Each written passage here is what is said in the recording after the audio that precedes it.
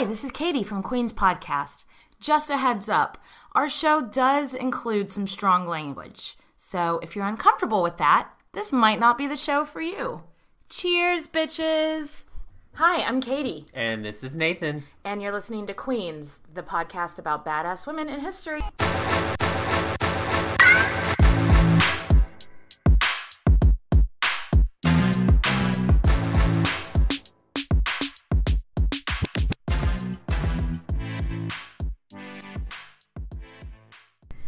Ho, ho, ho! Merry Christmas, Nathan! Yes! Yes!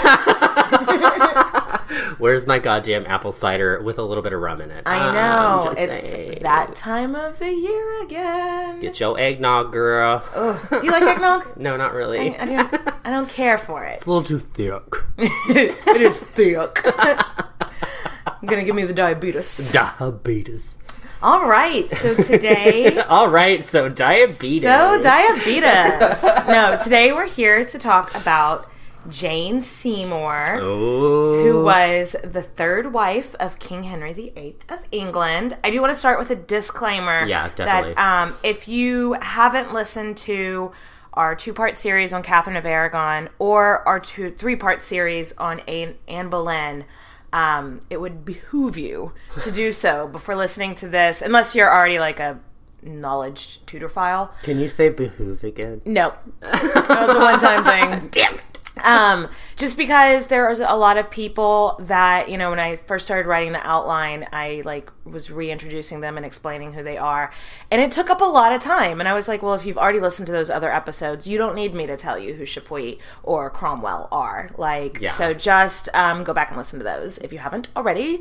Or if you're not already like a tutor file and already know this stuff because it's like secondhand nature to you. Yeah. But yeah, if you haven't listened to those episodes and you're already familiar with Henry VIII's court, then you don't need to go back and listen to them. But you should, because they're good. Yeah. We'd like to say so ourselves. If I do say so myself. So yeah, Jane Seymour. So Nathan, what's our Jane Seymour drink? Okay, so Nathan made his own little creation. So I looked up like an old fashioned, and I was like, I'm not feeling whiskey because I like whiskey. Old fashioned because Jane is old fashioned. Yeah, she's a little bit old fashioned. Okay, I think she was Henry VIII's old fashioned wife. Okay. She liked. We'll get into it. She liked her needlework and her like running the house. So she was very much like the mom with the pearls on that probably vacuumed. I can see that totally. Yeah, but so I took an old fashioned, but I made it with vodka, and I want to say I watered it down because we are doing a podcast and we have to talk for a while, and you do get thirsty and then you realize that you're drinking alcohol. So yes. So I took a shot of vodka and then I did about a half a shot of blood orange liqueur because she might have a little blood on her hands. She might. Just a little bit. We'll get to it.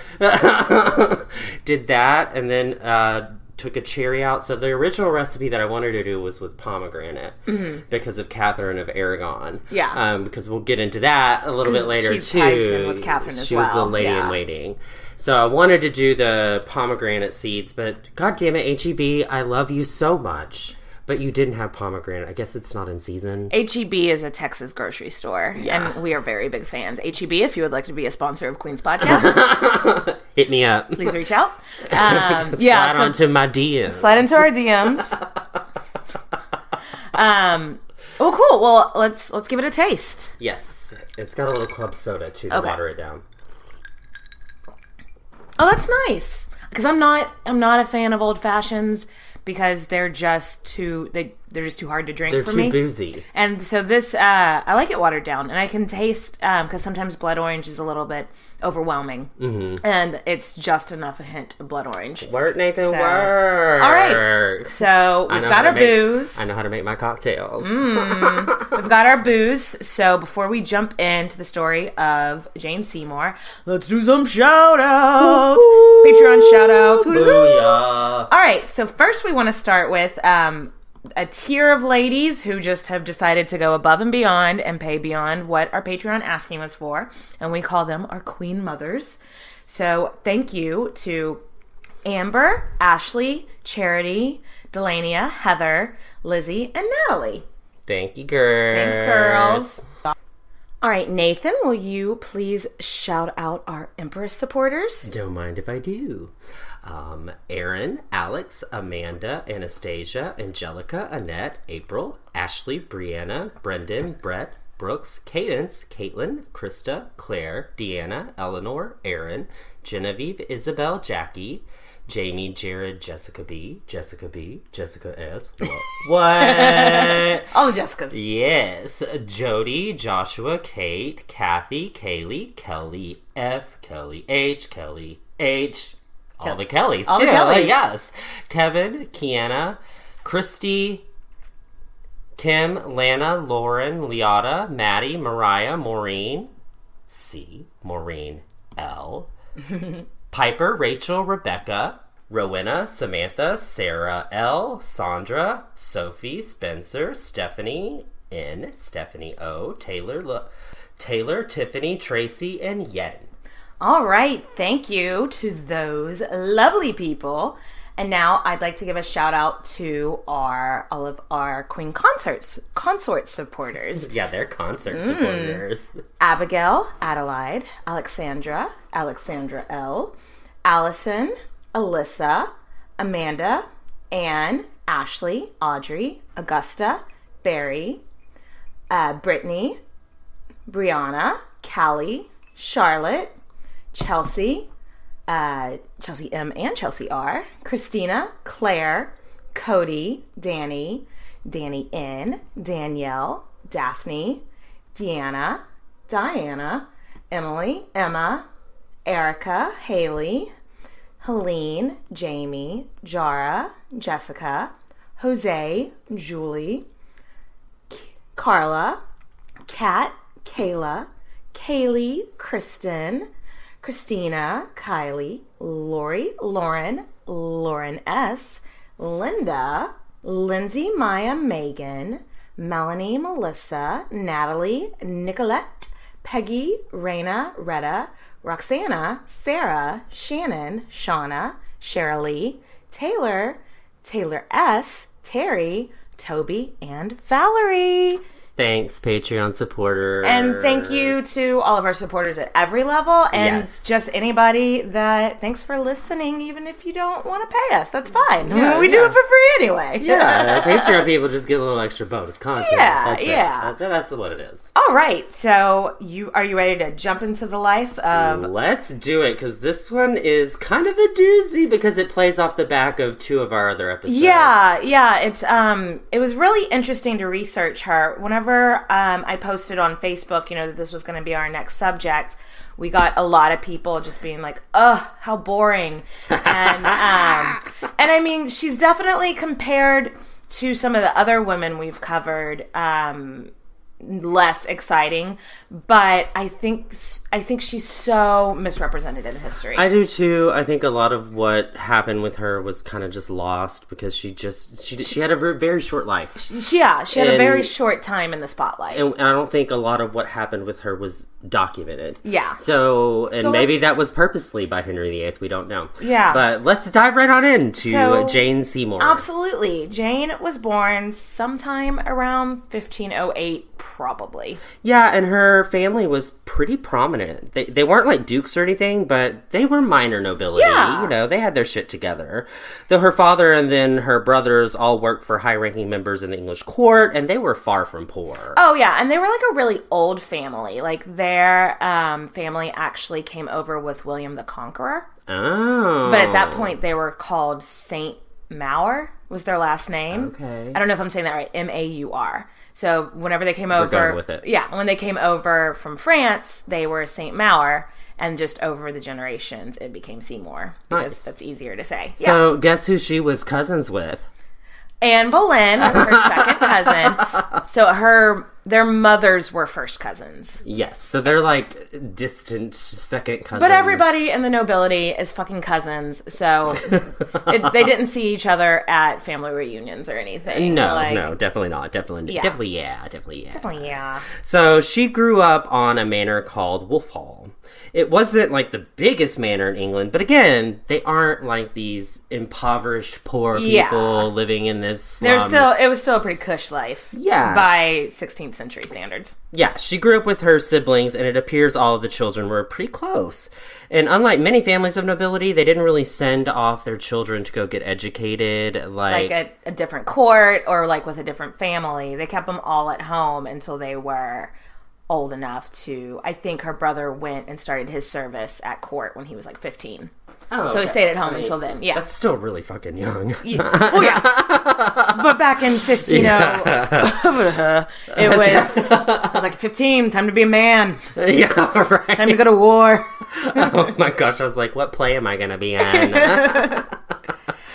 So to mention all of her siblings' names would take too long, and most of them don't really play a huge part in this. Yeah, some of them died really young, but like the ones that lived into adulthood, it was like, what, 4 sisters and 3 brothers? I think it was the other way around. 4 brothers and 3 sisters. But still, to have like 8 children make it to adulthood, that was... Mama's a fertile myrtle, bitch. She's a fertile myrtle, and just that was like... not always common. It wasn't. No, we talked about so many women that have had miscarriage after miscarriage, and it wasn't guaranteed that your children would survive the first year of their life. So that this family had 8. They were very lucky. Yeah, very, very, very, very, very, very lucky.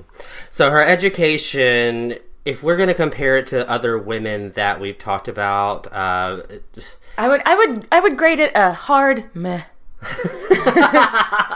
It's very true. It's very true. Like compared to like Catherine of Aragon and Anne Boleyn. Yeah. Hello. Who were raised at like court and given like the best education money could buy. And they were also taught like to speak a bunch of different languages because you maybe had to speak to the ambassador of France or speak to the king of Spain. And they were like, well, Jane's gonna marry a knight, so like a best case maybe she's gonna marry a baron or something like that. What's the point? So there's no reason to teach these girls how to speak other languages or to understand like different cultures or anything like that. But don't get it twisted, she did know how to read and write, and she did, but not in Latin. Okay, touche. She learned needlework, which was something that would have been very common for a social it was like at the if time you were going to do. Host people, you were expected to like have like either a reading circle for like biblical readings or needlework circle for the ladies when they came over. Needlework circle. Yes. Some circle work. It's kind of like a circle jerk. Yes, that's what I was. You didn't need to say it. It was implied, but there we go. Nathan had to go there. But yeah, she also she would have learned some kind of music because women were expected to like know it a little bit, but she wasn't a necessarily talented musician. No. But she was a pretty good horse rider. She loved to hunt. Yeah. So all in all, just kind of like a country education, like run in a household, learn to sew, learn to hunt. Yeah, like the trailer park version of Catherine of Aragon. Sure. I wouldn't have used those words, but sure.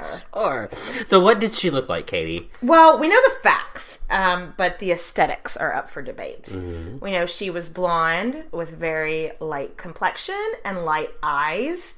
And at the time, on paper, that's considered like the beauty standard. Yeah, the English beauty. The English rose, as they would call it. Like it was like a fair skin, fair hair, quiet, demure woman. So she checks all these boxes, but we'll get to it a little bit later. I don't know if we could necessarily describe her as beautiful. Okay, that's fair. No, it's fair. I mean, if you look up pictures, you're like, oh, okay. Yeah, we'll get more into that later. But I on paper, she was the standard of beauty, but ... Okay, so there is some scandal. So if this happened, it's a huge fucking scandal. Yeah. So it's still debated whether this actually happened or not, though. Okay, her eldest brother's name was Edward, and he was married to a lady named Catherine. So we don't know what really happened. This is all kind of just he said, she said bullshit, but it's still a juicy story, girl. Yes. So, Catherine's father died in 1527, and she was supposed to inherit all this shit because her parents didn't have any sons. But instead, he added to his will that Catherine nor her children should inherit anything from his estate. Okay. That part, obviously, is definitely a fact because it's all written down and that's who you inherit your shit from because that's in his will. So that's all, and like, so, scandal, like, the rumor mill started... What did Catherine do to get, like, written out of the will? Oh, my God. Horrible. Scandal. And she ends up going into a nunnery, so even more, like... soon after he died, soon after the will came out and she realized she wasn't getting anything, she went into a nunnery. And it's like... Married women didn't just become nuns. No. I mean, sometimes it would happen, like, whenever they... I mean, I guess it wasn't completely unheard of, but it was more, like, when your husband died. Yeah, it's like when your husband dies and you're, like... And you're not wanting to get remarried. Exactly. Or something, you might go into a nunnery. But, so it was like, well, what the fuck happened that her dad wrote her out of the will, and then she joined... drama. And so, the rumor that has survived to this day is that Catherine was having an affair with Edward and Jane's own father. Oh my God. This is like, oh my God. And Edward didn't believe that their children together were actually his, but they were basically his brothers. Girl, this sounds like some Maury Povich shit. Like, my daddy's the father of my children. Yes. Like, my children are actually my brothers. Can you imagine if this is true? Again, we have no way to, like, back up. That's just a rumor that survived to this day. And and what's really sad about, like, all of this is that all we have on her life is just, like, rumors and... It's a lot of rumors. Not a lot written down. It's a lot of hearsay. We don't really know a whole lot about her life until she showed up at court sometime between 1527 and 1532. She was in the service of Catherine of Aragon at the time. Yeah. It's assumed that Jane probably served in some other capacity before becoming a lady-in-waiting to the queen. Because you don't just come from obscurity and become a lady-in-waiting to the queen. No. She probably either... My assumption is that she served probably in somebody else's household first, like a duchess or something. And moving on up. And then, like, the duchess was like, well, I don't need her anymore, but I want to find something for her to do because she's a really good lady-in-waiting or whatever. Hey! And then, like, promoted her up. That's my assumption. Yeah. But we do know at the time, by 1532, when Jane joined Catherine's household, Catherine, like, the Anne Boleyn scandal was already in full force at this point. And Catherine was looking for ladies in waiting who were going to be quiet and not cause any scandal and not be flashy. So, well, I mean, can you blame Catherine at the same point? Absolutely being not. Like, I don't want any drama. No drama. Jane Seymour was like, well, I am quiet and certainly not flashy. Mm-hmm. And I do not want any more drama in my life. I think I'd be a perfect candidate. And Catherine was like, you know what? I think you would too. You're hired. So, something I'd never really thought about before doing this research, Anne and all of the other Henry VIII's mistresses were all noted to be chosen, for instance, you know how Anne Boleyn caught Henry's eye when she was, in this play? Oh, yeah, they were very spectacle, and she played, Perseverance or something, she played a role. Jane was never asked to be in any of these pageants. Jane was never, the lady at a dance, at a ball or whatever with the full card. That's probably what started her to kind of have this plain Jane persona. But I also wonder if it's because she was serving with Catherine of Aragon, and the king was spending... There was basically two queens and two queens' courts at this point, Catherine's and Anne's. And Henry was more camping out at the Anne camp. Yeah. So maybe she was never invited to be in a pageant because Catherine of Aragon wasn't just going to throw these pageants if the king's not even there. Yeah, they didn't have pageants. Yeah, and she wasn't throwing balls by herself. So, yeah. Just side note, where did the name Plain Jane come from? Because I feel like it should be Jane Seymour. I mean, that's what a lot of people call her. Like, that's kind of like a nickname. But, like, where did Plain Jane come from? Do you think she originated? Yeah. I think it's just the words rhyme. And we are a simple people. Okay, you being real. But it could be because maybe she wasn't in these plays because she was a plain Jane, or maybe she just never got asked. Yeah. Nobody ever was like, "Hey, yo, you want to be in this play?" Because she was at the court of Catherine of Aragon, which was not a flashy. And she's super young too, so she hasn't had like a lot of life She's not experience. that young. She's not that young at this point. She's like 24. Yeah, but still, that's. I mean, no, but by then, those standards, no, that's not young. That's back then, that was not young. Hag. She's an old hag. Well, I mean, she was starting to get worried that she was going to be. God, I would be ancient. So anyway, at this time, Catherine lived at Richmond Palace, which was maybe about 1.5 miles from where Anne Boleyn and Henry had their court at Greenwich Palace. But it's important to note that the first couple of years that Jane is at, a lady in waiting, she's not seeing the king on a regular basis. No, he's not really visiting Richmond because, again, he's not seeing Catherine of Aragon. Yeah, he's with Anne Boleyn. They had ended their physical relationship ages ago. Yeah, so. Jane does have some connections at the court, though. Yeah. That would have, helped her get a real job. Mm-hmm. Her brother Edward had been working at court for over a decade by the time Jane just rocks on up to the court. And he's working for this little guy called Thomas Cromwell. Maybe you've heard of him. Maybe you've heard of him, maybe. But no, if you have listened to our other two Henry VIII's queens, you've definitely heard of Thomas Cromwell. He's Henry VIII's like right-hand dude. So the fact that her brother is in service of the king's right-hand dude probably really helped her get her position that she was in. And then there was this other guy named Francis Bryan, and he is second cousins to the Seymours, which means he was also second cousins to the Boleyns. Because they're all related. But he actually liked the Seymours. He had always taken like this special interest in, like he probably had a hand in getting Edward the job with Thomas Cromwell. Yeah, and Francis was pretty good buddies with the king, too. Mm-hmm. So he probably put in a good word with somebody, to get Edward and Jane their places in court. Totally. And he was like, okay, look, Jane, you're 24. It's the 16th century. You're a hag. You may as well be 73. You are too old to not be married. And so he's like, I'm gonna solve this for you. And so he starts looking around for a husband for Jane.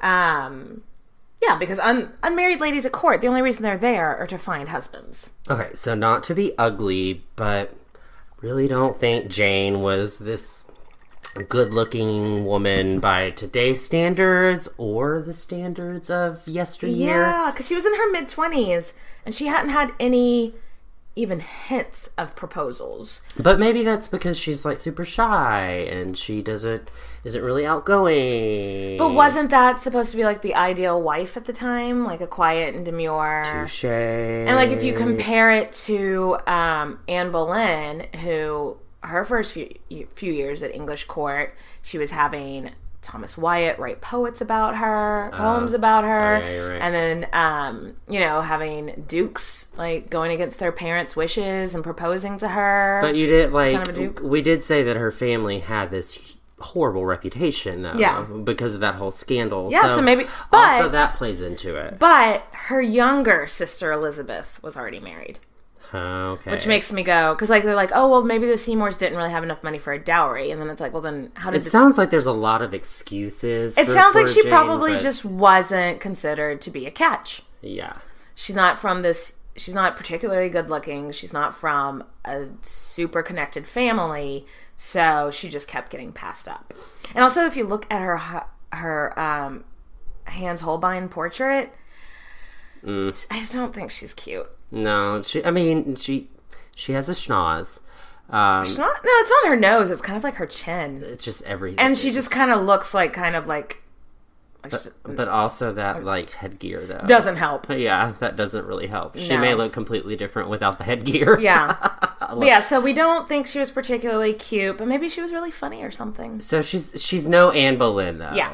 At this time. It's likely that they served together at court, though. They definitely knew each other. Funny thing. Yeah. There's no record of them, like, actually having met or being friends. They definitely would have met. I mean, there's no record of it, but they were both ladies in waiting at court. Yeah, there's no record, but they would have been at court at the same time. But there's nothing saying that they were friends or not, but I'm pretty sure they knew of each other and probably talked many of times. Yeah, and they were, I believe, cordial to each other while they were both ladies in waiting. Yes. And, yeah, but while Jane was working for Catherine, she develops this real devotion to Catherine of Aragon. Yeah. She just views her as the perfect queen, pious and stands up for what she believes in.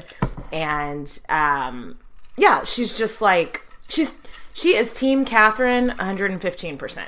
Which, I mean, I can be down with. Yeah. Team Catherine, come on now. She's a cool chick. Yeah. So Jane does actually have one short-lived first engagement. So remember Francis Bryan? So he arranges an engagement with a man named William Dormer. The engagement was short-lived and led to absolutely nothing. Mm-hmm. William's parents were super not into it from the get-go, and they only agreed to it because Francis Bryan's close relationship with the king, and, you know, that might benefit me somehow. Yeah. Which, yeah, entertaining the idea. Yes. But William was an only child, so his parents were like, look, if we had more kids, sure, we'd just, like, throw one of the guys away to appease Francis Bryan, but we just have this one boy, so we gotta make this shit count. Gotta make it count.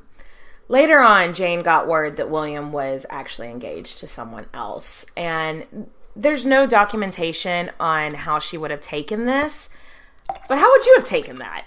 Yeah, not good. It must have been, like, let's put ourselves in her shoes real quick.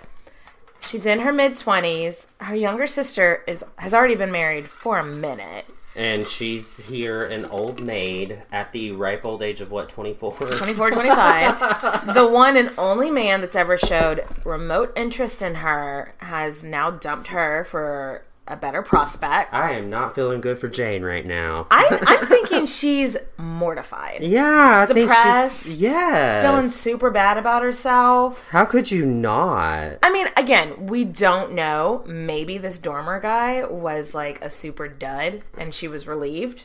But I have a feeling that it was not a happy time.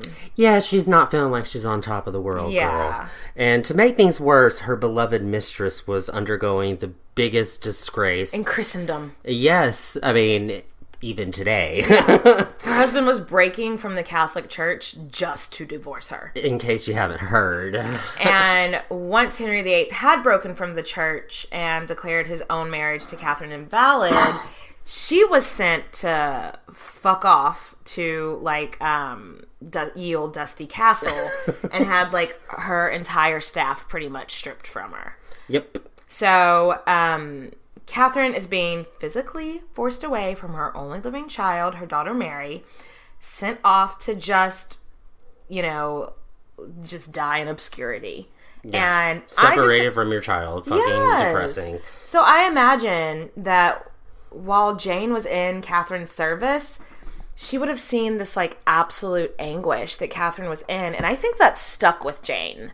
Oh, absolutely. Like, you don't because she respected her so much. To be fair to Jane, I think everything that happens in this sequence of events stuck with Jane. Yeah, but I think this witnessing this just really, your child is being really separated from you. You're being banished away from your child, your family. Everybody hates you. Blah blah blah. Blah, like, awful. Yeah, and that was her girl. Like, yeah. So Catherine doesn't get to say, like, who in her staff gets to stay. So Jane probably wanted to stay with Catherine, but at the same time, they're like, okay, we're slimming down her staff, so you got to stay here. She was like, cool, so I don't have to go away to this really far off. I don't have to go to ye old dusty castle. Yes, ye old dusty and they're like, castle. No, we're sending you to the service of the new queen. Anne Boleyn. I just had a great merch idea. What? Panties that say "Ye Old Dusty Castle" on the front.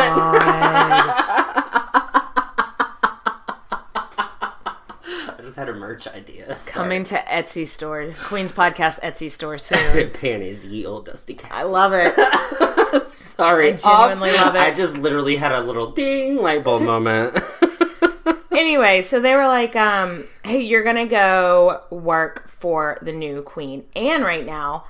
And I feel like Jane probably was conflicted about it because I don't think she was Anne's number one fan because of what she saw happen to Catherine of Aragon. Yeah. But I think, for the last few years, she's been at a quiet court with no husband prospects. And drinking beer.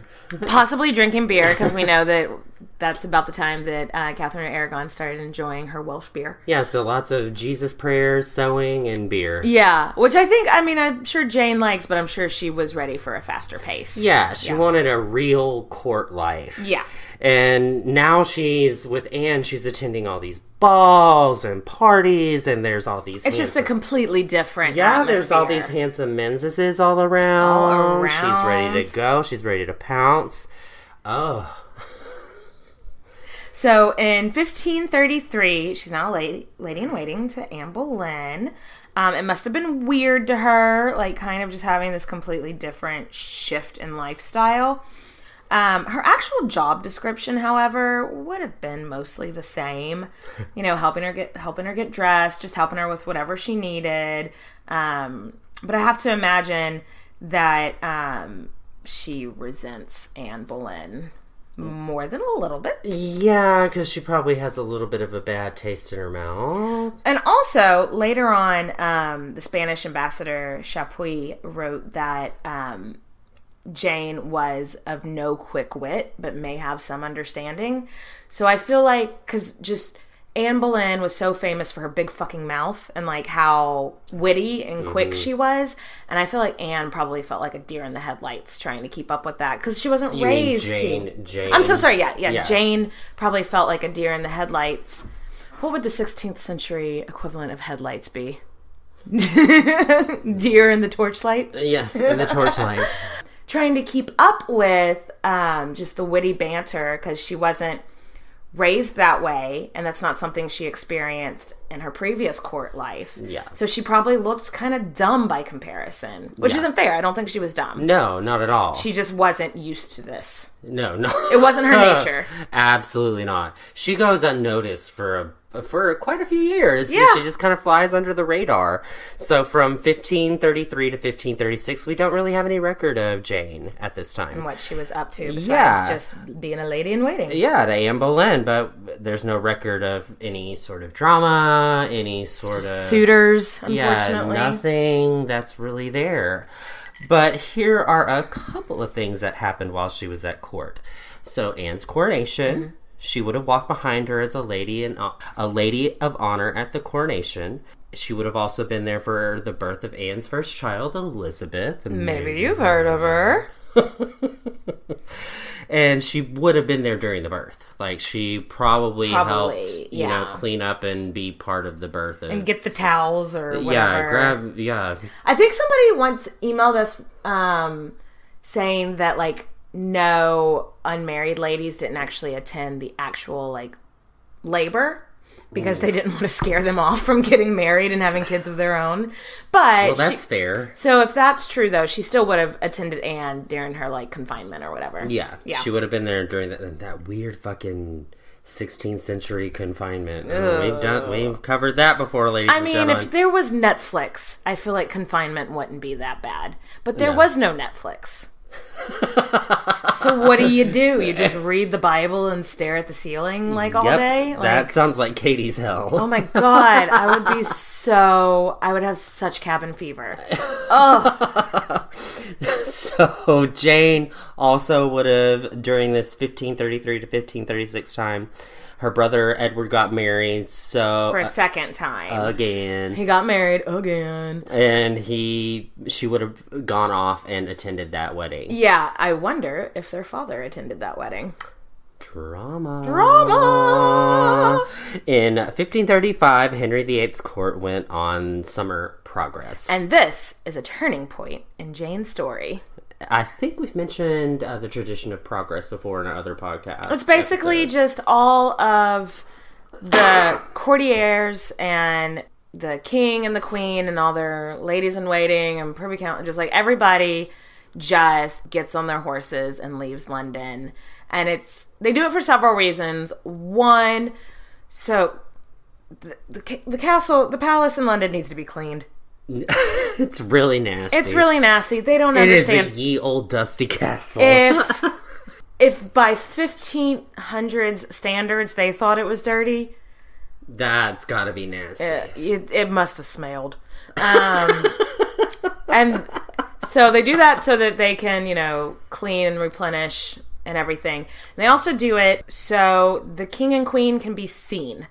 Because, people that... It's like a PR tour. Kind of, because like, nobody knows what you look like. They've never been around you. Yeah, so it's a way to just connect. The peasants can come out and see the royal progress, drive by and wave, and like a parade or something. Yeah. And, because, people that lived, like, a day or two horse ride away, if they're not... of the nobility, they never leave their town. Yeah, they're never going to see the king. Yeah, so it was a way to be seen. So, and they would go from castle to castle of people in the nobility.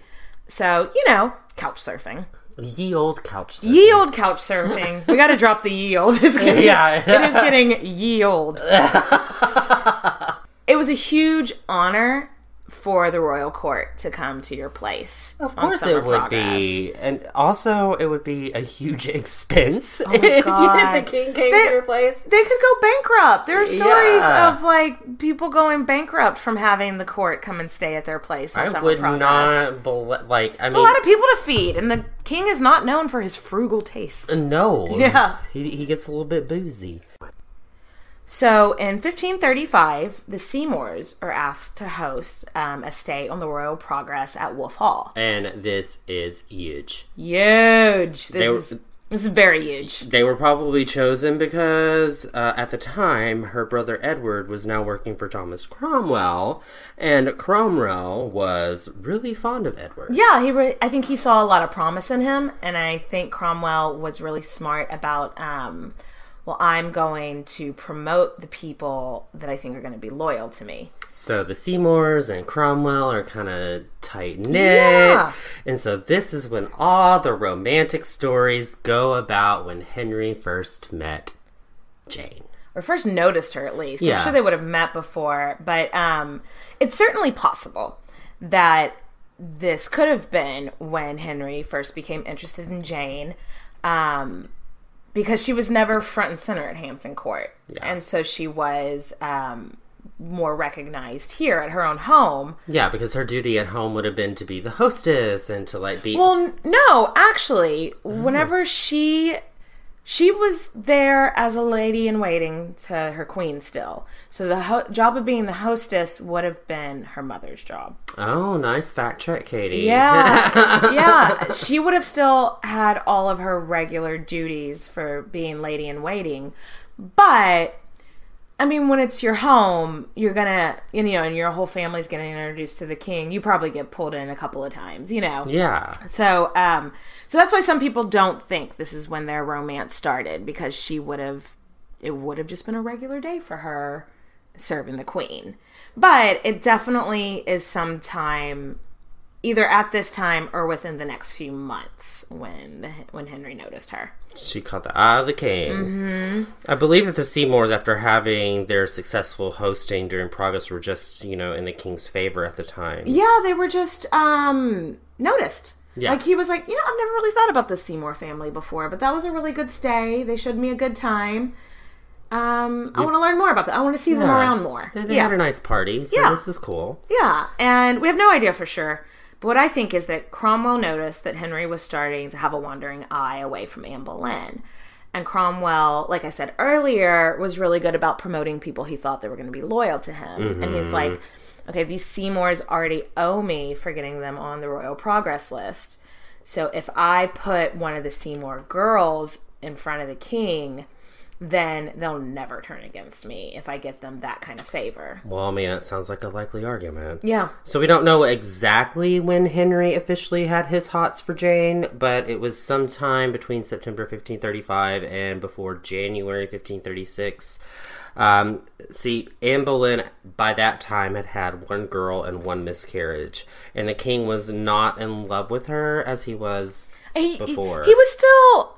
I mean, there was definitely no talk of setting Anne aside at this point. But his eye was a-wandering. It was a-wandering. He was being a little bit of a creep, like TLC. Yes. And so when the Seymours and Cromwell put Jane in his line of vision, I don't think they ever dreamed that they were trying to make her queen or anything. No, but a mistress at the time, if you were a mistress, you would have a lot of power, and you could get a lot of shit done. Yeah. Because bitches get shit done. And all of Henry's other, like, mistresses of note, like Bessie Blount, like, after he was done with her, he gave her a husband. Yeah. He gave her husband a pretty decent standing. Yeah, she had a nice castle, and she had a nice life. She had a house, and so it was like, and then also, you do favors for the family of your favorite mistress or whatever, too. Yeah. So, they were like, I think that at this point, Cromwell was like, let's put Jane in front of him and kind of coach her on how to get his attention. And I think this is where Jane gets her reputation. Yeah, because he was like telling, they were coaching her, being like, be the exact opposite of Anne Boleyn. Which, I mean, she's learning from her circumstances. She learns from Catherine of Aragon, and she's learning from Anne Boleyn and oh shit. And that's why I think she is more clever than we give her. Agreed. Like, Agreed. She wasn't just like what? She saw what was going on. She saw what happened to the other women at court.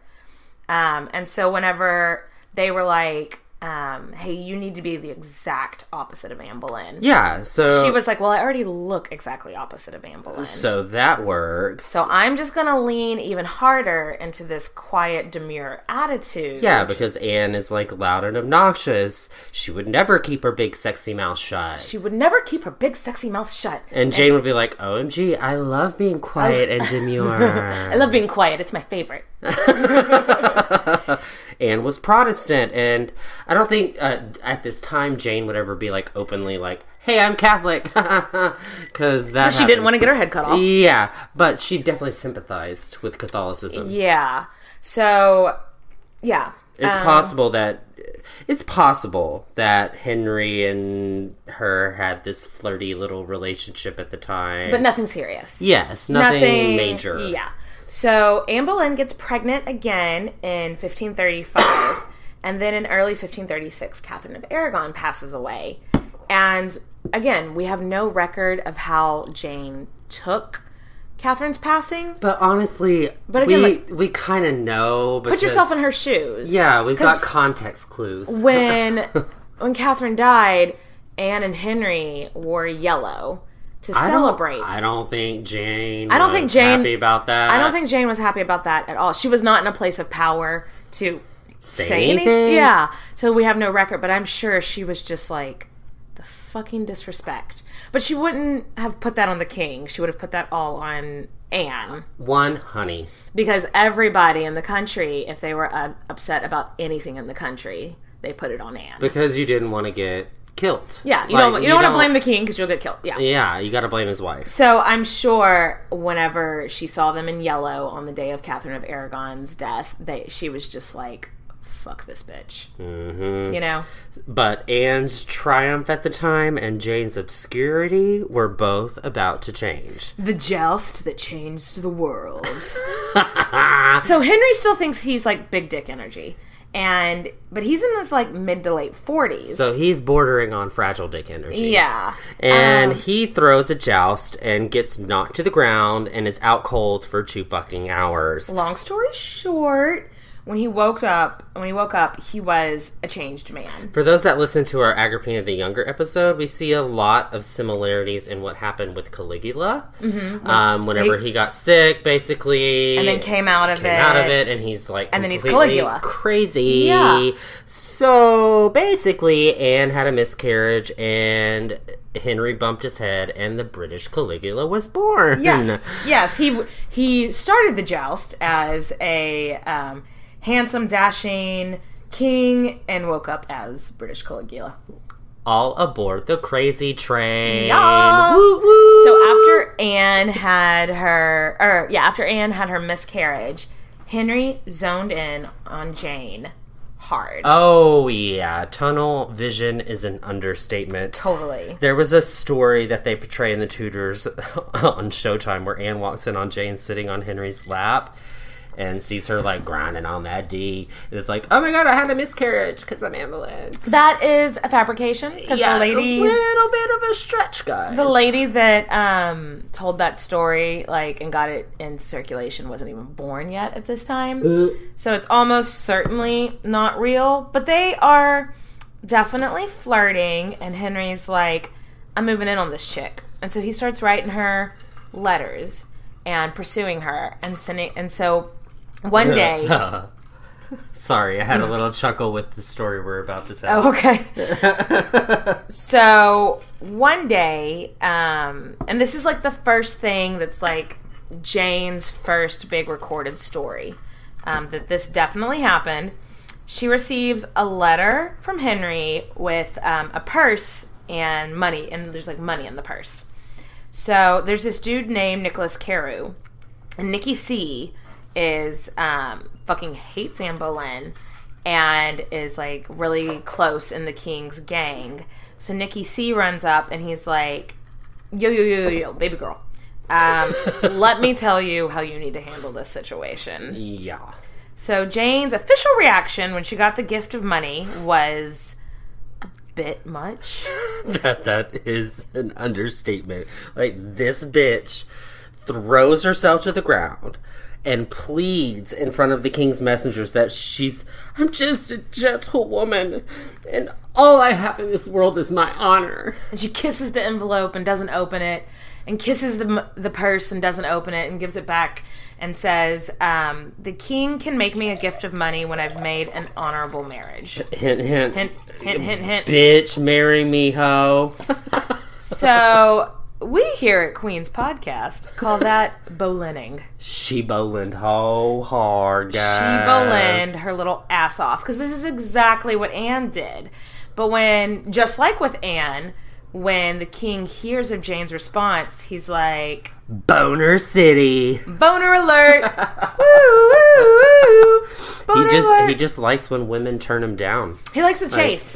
Yeah. He likes the chase. And... yeah, I think this shows this she wasn't as pious as everyone likes to pretend like she was. No, she was not. I think it shows that she was down to play the game. She was like, this is my fucking moment in the sun. Yep. I have been sitting on the sidelines for too long, and I'm ready to play the game.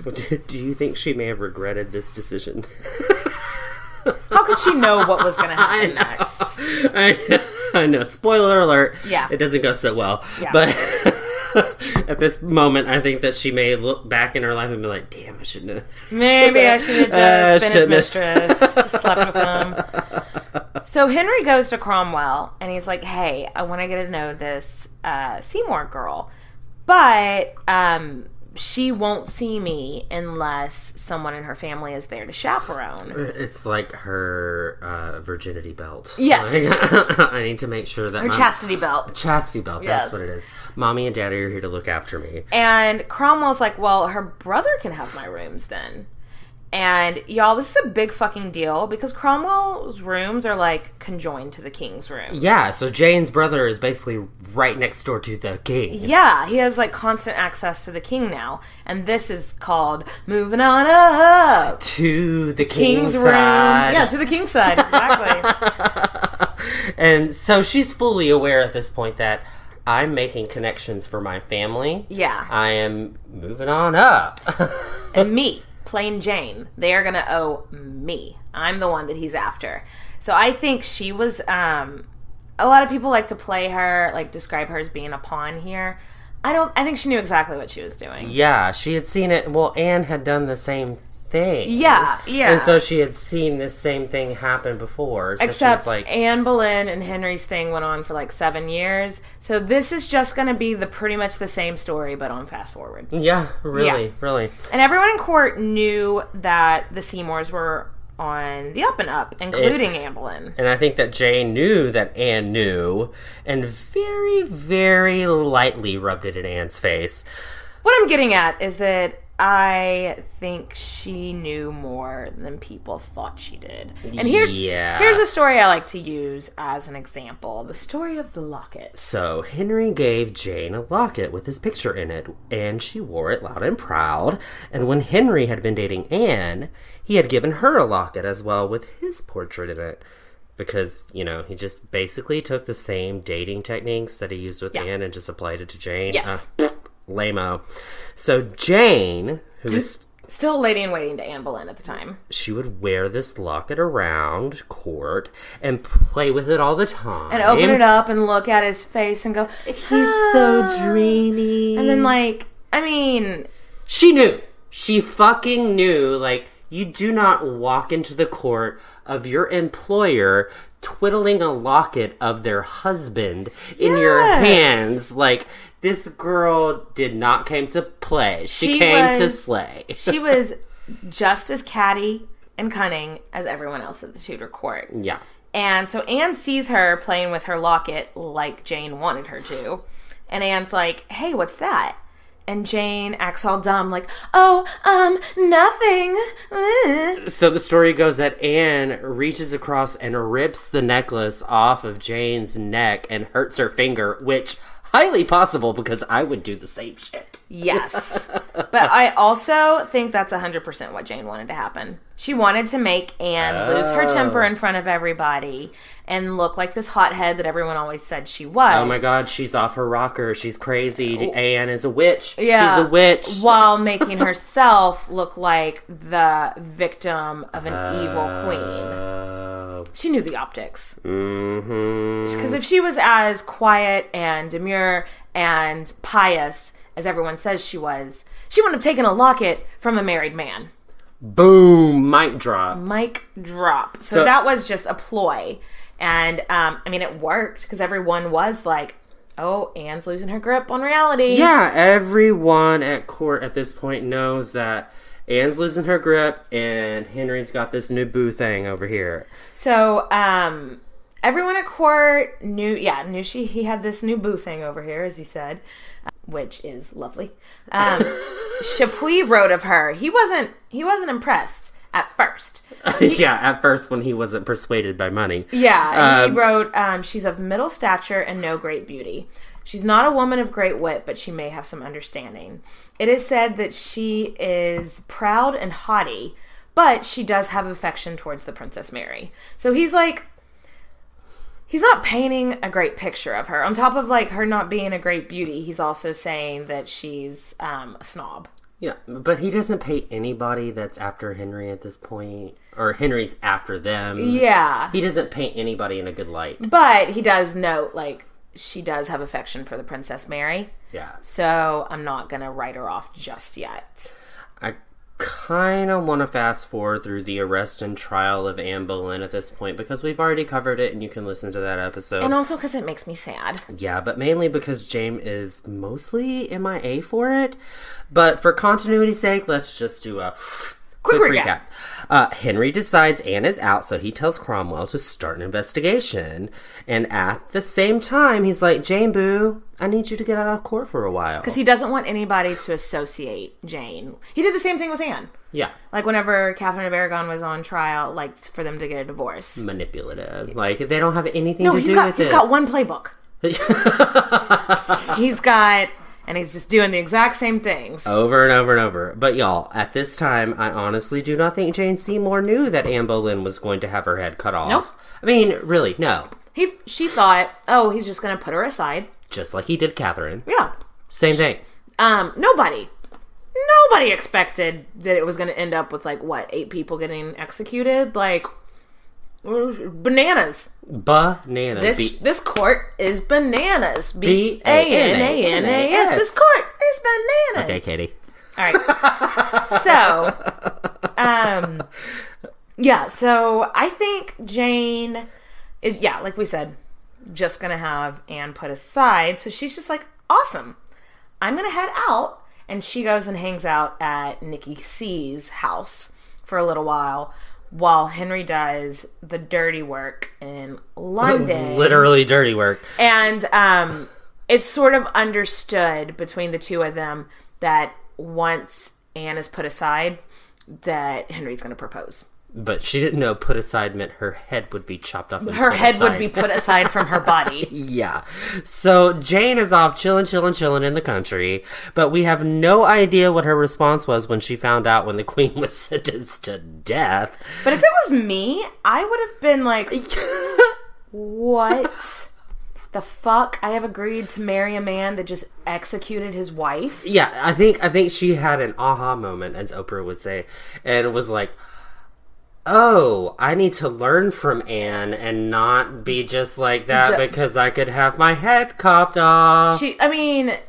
Oh, that is like Nightmare City. Like, I would have never... I've never been in a relationship that started with us cheating because I feel like the whole time I would just be nervous of like, oh, well, he's going to cheat on me. I don't think I could ever then go on to be in a relationship with somebody that just cut his ex's head off. Because then I would be like, oh, what if he cuts my head off? I mean, these are not easy things to comprehend. So I just imagine she must have been like, but like, what can she do? Like, she's already tell the king, no, I'm not going to marry you now. After you signed up for this shit. And I mean, she's too deep in it. I can just imagine her getting the letter or somebody being like, hey, they chopped Anne Boleyn's head off, and her being like, it'd be like, say what now? Oh, and her brother and also all these other guys. Because she was serving at Anne's court when all these supposed, like treasonous charges happened. She probably knew very well that Anne Boleyn was not fucking all these guys. Yeah. No, and so she knew. She knew that Anne Boleyn was not fucking all these guys. So she was just like, fuck. I mean, we're assuming. We don't know. Maybe she was an absolute heartless bitch. And she was like, sweet. This is awesome. But it just doesn't seem to jive with the rest of her character. No, it doesn't. I mean, I think she was more manipulative than we give her credit for, but I don't think she was a monster. But can you imagine, like, being Jane and then Henry lobbing his ex-wife's head off and then kneeling on one knee 1 day later, being like, will you marry me? And it's like, fuck. If I say no, I'm dead. If I say yes, I'm dead. First of all, she couldn't say no. Her family...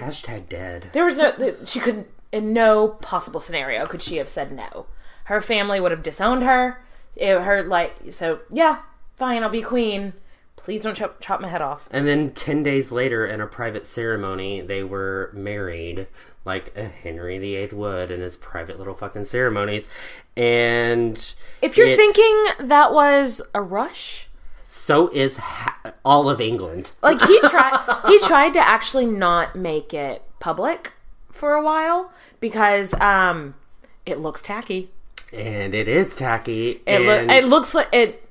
But, word got out because no one could fucking keep a secret. Obviously not, like, especially with something so scandalous. And it looked horrible because it was like all these people who had been like saying, well, if the king wants to execute Anne Boleyn, she must actually be guilty, are now being like, oh no, he just wanted to get rid of her to marry this other chick. Yeah. It didn't look good. And some people thought it was because Jane was actually pregnant at the time. I fucking love this theory. You're subscribed. I don't know that I'm subscribed, but I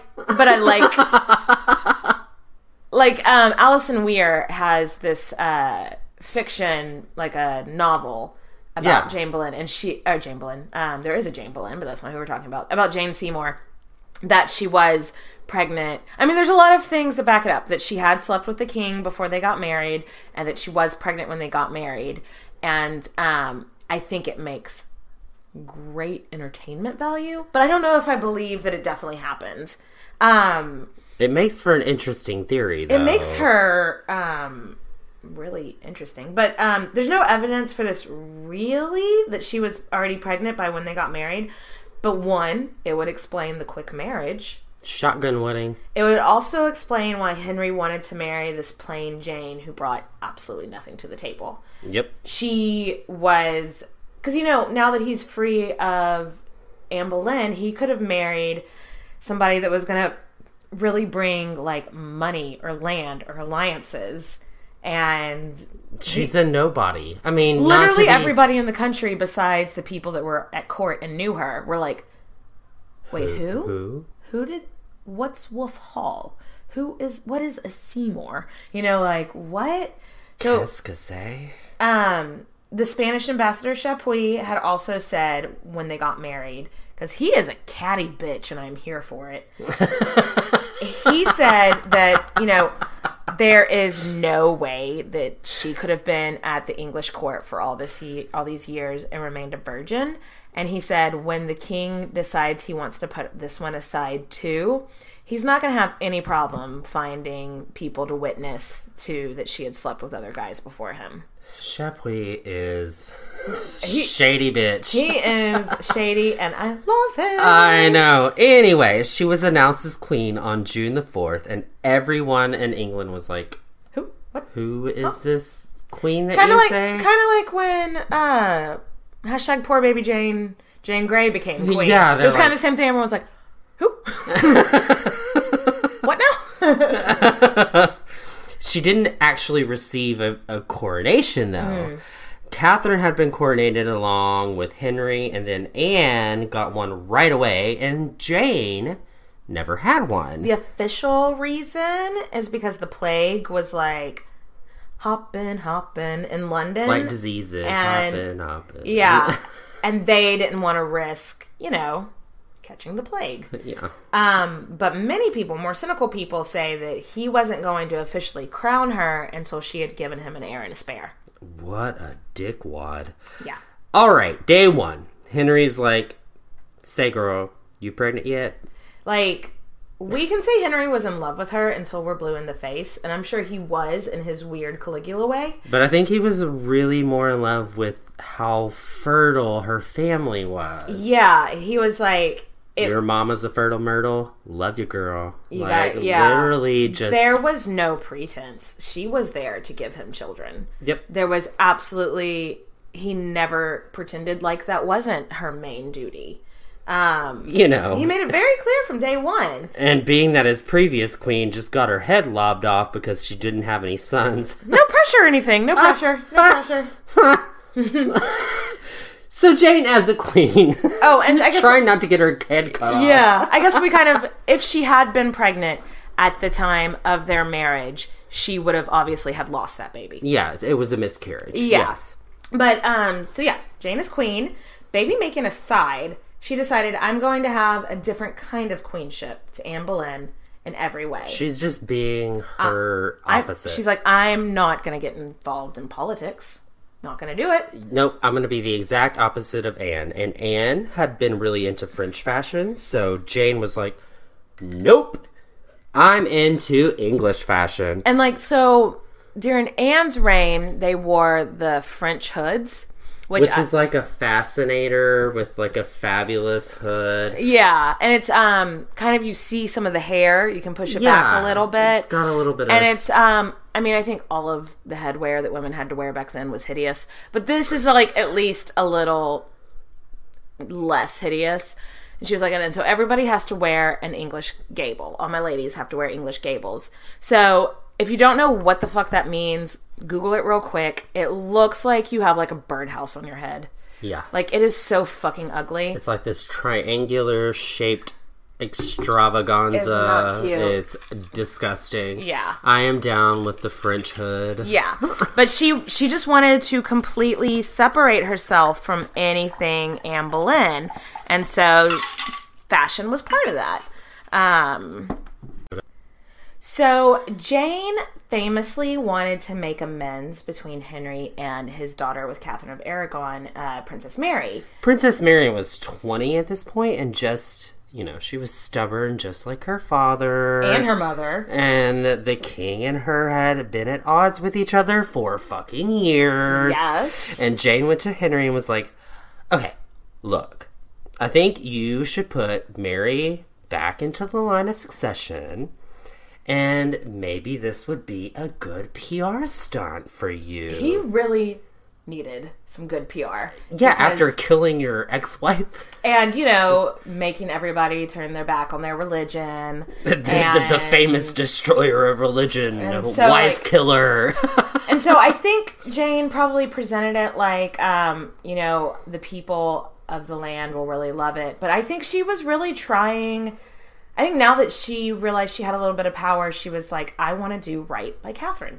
And she wanted to be like, dude, this is your fucking daughter. Yeah, and also, this is your fucking daughter. And she's living off in Ye Olde Dusty Castle, and, the people love her. And Henry blew Jane off and straight up told her, you should be worried about our children and not the kids I've had with other women. Because Henry, I feel like Henry could give a shit about Jane's opinion. Fragile dick energy. I think he was looking at it like, I am not going to take any counsel from you until you've given me that heir and that spare.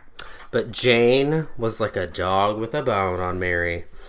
We know she wrote a letter to Mary, and we don't know exactly what it said, but it was something like, hey, you had a shitty relationship with your last stepmom, but I, don't want us to fight like they did, but I really want to get to know you. If you just bend a little to your dad's will, I bet you can get him to let you back at court, and your life could be awesome again, and we could be totally awesome. Because she probably met Mary at least once or twice while she was in the service of Catherine. Yeah. So they probably already at least, it's not like a complete stranger writing you a letter. It's like your mom's old maid, your mom's previous maid of honor, she's like, what, 26 at the time? Yeah. A few months later, Mary and Henry were reconciled, and Mary was allowed to come back to court and treated how she deserved to be treated. And there is, while the letter from Jane does not survive, there's a letter from Mary that survives to Jane's, thanking her for the good advice. And people recognize this was Jane's doing. Yes, and it was amazing PR. She was such a popular queen after that with just the common people. Because, thinking about the religious, war at that time, she stepped outside of it and was like, hey, this is your daughter, it's above religion, and now calm down. And now suddenly Chapuis went from being no great beauty, probably not a virgin, blah blah blah, to being to calling her the Pacific, because she was a pacifier. She brought peace. And he wasn't wrong. That was a huge thing, getting Mary and Henry to reconcile. And History's Eye pretty much gives Jane full credit for all it. the credit. Yeah. She did do good. And a lot of people viewed her as a peacekeeper, and maybe the only person that could keep the increasingly tyrannical king at bay a little bit. So let's talk about the Pilgrimage of Grace. But just a little bit. Because that's the Patreon episode. Yeah, the Patreon episode for this one is going to be on the Pilgrimage of Grace, so we're not going to dive into it too much. We're not going to go that deep. We're going to go deeper in our Patreon episode. So, that's what she said. Basically, there was a huge uprising in the north between England and England, yeah. Because there was dissolution of the monasteries, and Henry's about to come down on these rebels super hardcore, y'all. So Jane decides in a public court to throw herself at the knees of King Henry in front of everybody, and is like, please show mercy on your subjects, please. So this isn't as crazy as it sounds, because us knowing how history went is like, why would you try to go against the king, who is crazy in front of everybody? But queens before this have all had subjects who have advised her to throw yourself in front of the king at this moment. So in like medieval time especially, so like if we think back to more like William the Conqueror or something like that, if he maybe was supposed to like show like a huge sign of wrath on some people, but like maybe he didn't actually want to do it, but he's like, but if I don't do it, I'm gonna look like a fucking pussy. His advisors would go to his wife and be like, hey, it's a pardon. It's a pardon. They would be like, hey, the king doesn't want to look like a pussy, so why don't you go and beg for mercy in front of everybody, and then he'll do it. He'll show mercy out of love for you. Yeah, make it this big spectacle. So that was a really common thing. So she is just trying to play her part that she thinks the king wants her to play. But the thing is, she wasn't... Because Catherine of Aragon did this to Henry several times. But Catherine of Aragon was raised at court. Catherine of Aragon knew how this game was played. Jane Seymour was trying to be a player in this game, but she didn't have any advisors. She didn't know that the king's, advisor was supposed to come up and tell her when to do this. Yeah. She thought queens just did it when, like, they were passionate. Yeah. They were passionate. She didn't know what the fuck she was doing, and nobody was telling her what the fuck to do. And so she made a huge ass of herself in front of King Henry. Everybody. And so basically she's on her knees being like, please show mercy to the people in the north. And he is like, get up. And she's like, oh. And he reminds her of what happened to his last wife. That gives me the shivers, girl. Okay, so here's the thing with Henry VIII. He's not looking for a co-ruler. He's not looking... Like, Catherine of Aragon, they were coronated together.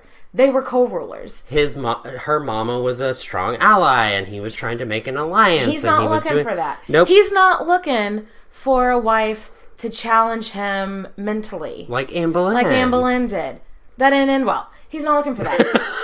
He is looking for a wife to make him a son and to sit there and look pretty. So for her, Jane, to sit in front of the entire court with him, Henry, and challenge him like that. He's like, you got me fucked up, girl. And so whenever he reminds her, like, hey, you remember what happened to my last queen that meddled in my affairs? Shut her the fuck up. I would zip my mouth shut. I am shooketh just thinking about it. Like, he's basically reminded her, I can have you executed at any moment. So, no more having fun, girl. Like, no more. I don't need any more advice from you. I'm terrified just thinking about it. So needless to say, she never tried to be part of politics again. But guess what? That's okay, because in 1537 of January, Jane is a preggers. Finally pregnant! I say finally because it had been like 8 months since they were married, and I do think that she started to worry about her not getting pregnant with him because maybe she would get her head cut off. Yeah, she was like maybe starting to worry, like, oh, maybe I'm not fertile. Unless you buy into that she was pregnant when they got married and then had a miscarriage, because then that would kind of fit this timeline, because it takes you a few months before you can get pregnant again after a miscarriage. But anyway, she's pregnant now, and there are gonna be celebrations in London. All throughout London. There's the wine, the mead, everything is flowing. They had like the baby popping ceremonies where, is it a boy or a girl? And they're like, it's a boy. Like Except they didn't know. Because they had astrologers come out, which at the time was like, that was a big fucking deal. And the astrologers, of course, all were like, we definitely see a boy in the future. Because they don't want to get their head cut off. Yeah. And then Henry did what he always did when all his wives were pregnant. he started to sleep around. Yes. It's kind of his thing. Unlike with Anne and Catherine, when they were pregnant, we kind of know who his main mistresses were. But anybody he would have fucked around with during Jane's pregnancy has not made the history books. But there are several stories of him, like, leaving their bedroom and going off and sneaking out to get that pee.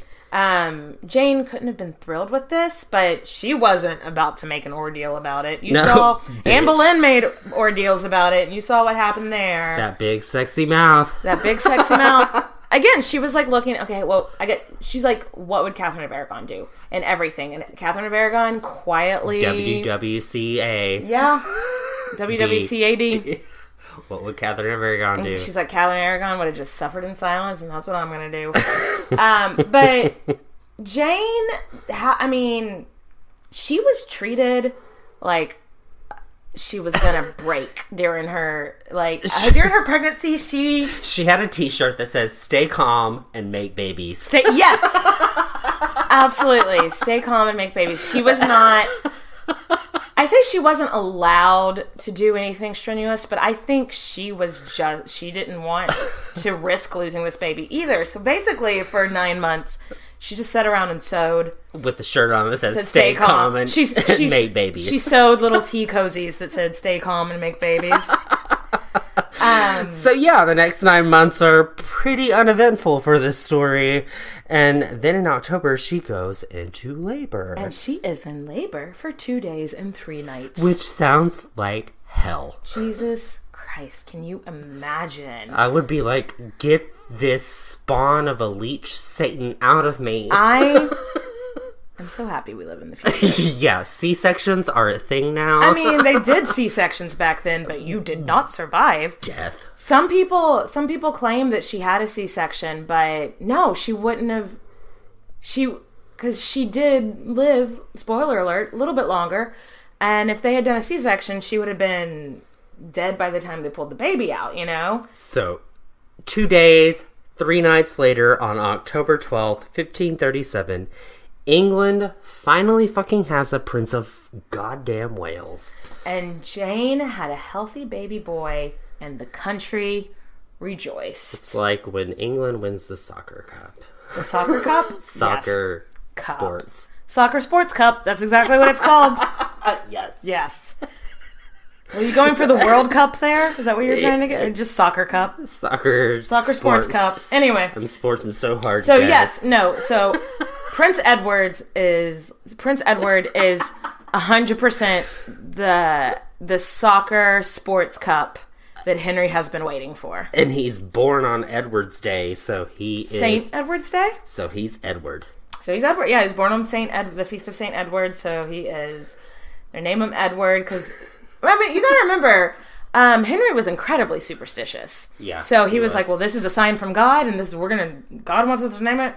Which is very Catholic of him. I know. It's very, very Catholic of him. Anyway. But Jane survived childbirth at this... Yeah, and she was expected to make a full recovery. The day after birth, I mean, she stayed in bed, but she saw people. Like, people came in. And they wrote letters to make sure that... And, she, hosted out. people. Like, ambassadors came in and sat with her for 20 minutes here and there. So she may be a little bit sleepy, but she's fine, girl. I'm sure she's fucking exhausted. But, yeah, she was not... I just pushed a fucking watermelon out of my... Well, yeah. It took me 3 days to do it. Yeah, I would be pissed. I would not be as eloquent. And, Edward was christened, and, I don't think she attended the christening, but I don't think she was sick yet. I think that was just normal. I think mothers hadn't been churched yet, which is a disgusting thing.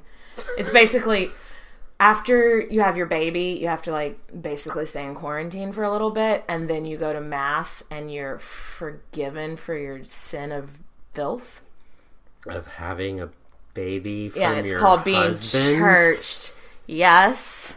Because... I am sickened. Isn't that disgusting? In not a positive way. So are you ever sickened in a positive way? Well, you can be sickening, which is a positive thing. I'm sickening, I look sickening. But this is yeah, no, it's disgusting. Churched. A lot of mothers didn't attend their children's christenings because they hadn't been churched yet. because they were filthy from... Don't take me to church. Anyway, so Jane didn't attend that, and a lot of people say because she was so sick, but no, she wasn't sick yet. She was just filthy from, doing what everybody told her she needed to do. Having children. Yeah. Anyway, so about a week goes by, and she's fine. She's on top of the world. She's had, baby son from the king. She had one job, and she did it. But then about a weekend, girl, she gets the shits. She gets diarrhea. But a serious case of it. Explosive. And there are lots of theories about what caused Jane's downward spiral in health. But I think this mixed with, and this is gross, but when you're in labor for that long, things down there are going to tear. Okay, so let's get scientific. And they're not going to be completely healed yet. And then you're having diarrhea on top of it. And then on top of it, the 16th century, they don't know anything about hygiene. Lack of medicine. So things are getting into open sores that shouldn't be. So that's one theory. That's one theory of what happened.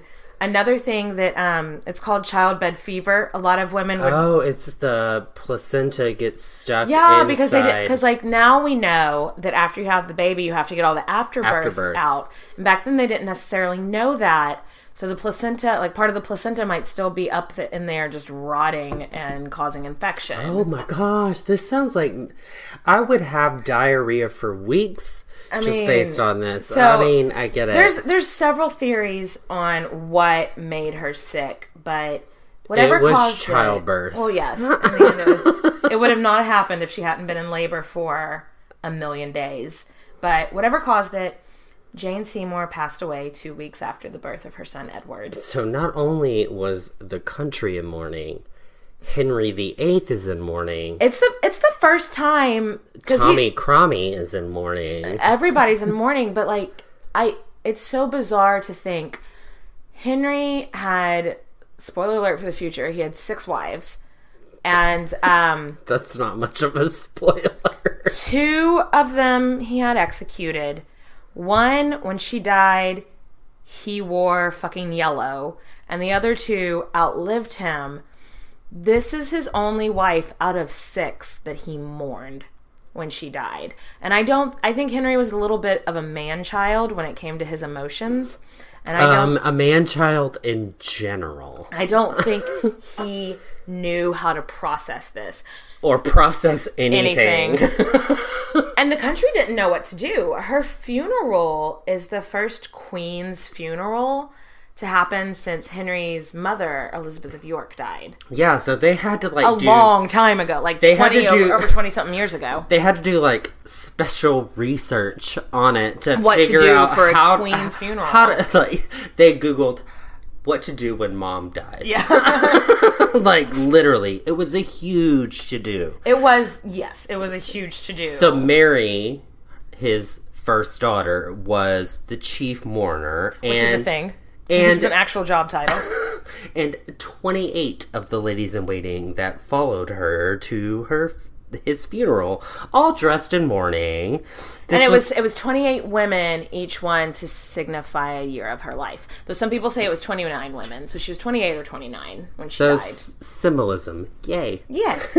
Henry didn't attend the funeral. This is common, though. We've talked about this in other episodes where... So that Jane was the highest ranking person there. So the king didn't show up because he didn't want to be bigger than she was. But also I think he also didn't want his country to see him crying.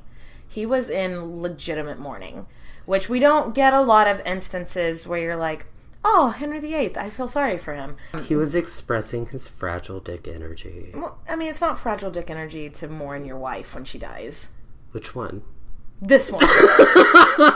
This one, Nathan. The one we've been talking about for the last hour and a half. Sorry, we talked about 3 other ones. Yeah, true. But he was in super mourning. He wore black for 3 months.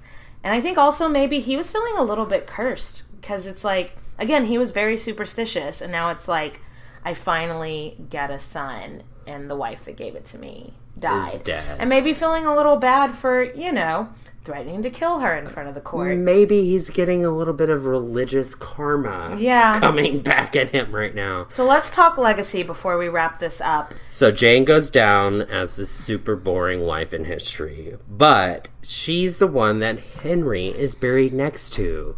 She's the only one that he views as his legitimate wife. Out of all 6 of them. And it makes sense. Yeah. It makes sense. I honestly think that if she had been given the chance to be queen longer, once she gave him the sons, she could have done so much good. Because just in her year that she was queen, she reconciled Henry and Mary. Mm-hmm. I bet she could have done so much good. Reconciled Anne and Elizabeth. Well, Anne is dead. You mean Henry and Elizabeth? Could have. Relationship. I just feel like if she would have been given longer to rule, she would have been, first of all, we'd know more about her life. Yeah. And secondly, I think she could have done a lot of good. Even though I don't think she's as boring. No. I think she might be a little bit more manipulative than people think. I do think at her heart, though, she wanted to make the country a better place. She wanted to make Henry a better person. And I wish she would have been given the chance to do that. Yeah. Cheers. Cheers to Jane.